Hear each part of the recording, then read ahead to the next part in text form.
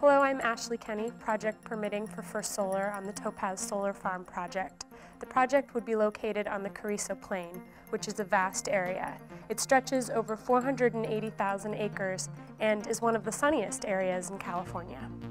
Here, on a site that avoids pristine native habitat, the Topaz Solar Farm will produce clean, renewable energy. First Solar has been working closely with the County of San Luis Obispo and the community to improve and enhance the Topaz Solar Farm design to address the needs and concerns that we have heard from the community. Using previously disturbed land avoids the more environmentally sensitive areas, including the National Monument, which is over 6 miles away from the site. First Solar is working to avoid or mitigate all impacts on endangered species. In addition, we studied possible visual, noise, traffic, and water issues and solutions. First Solar has designed many of these solutions into the project. First, the project's low profile with a 5.5-foot typical solar PV array height. Probably the clearest way to demonstrate this is through this very accurate drive-by computer simulation, which models the view driving east and then south on Route 58 through the project site.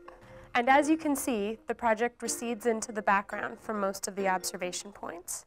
To mitigate traffic impact, the Topaz project will prohibit truck traffic during commute hours, require the use of van shuttles for most construction workers, and create site access at least 1 mile away from the Carrizo Plains Elementary School.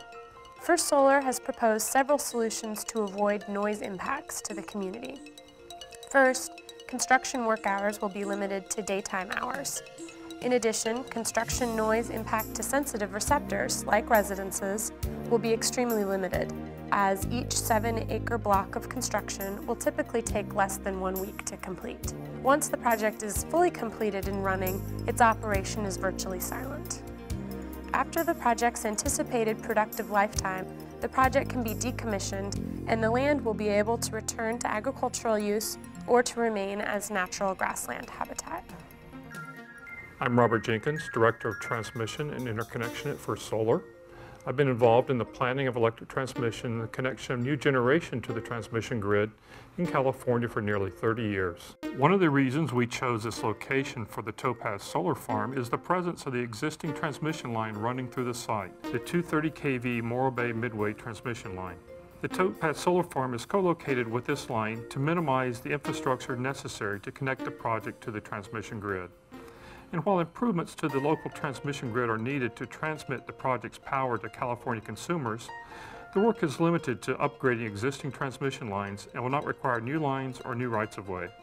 The California Independent System Operator, the planning and operating entity for the California Electric Transmission Grid, has identified 7 transmission projects necessary for California to reach its renewable energy goals. The transmission upgrades to increase the capacity in the Carrizo Plain is one of these 7 projects. And of the 7 projects, it is the fastest to be implemented, the least impactful, requiring no new lines or new rights-of-way, and the least costly to California electric consumers.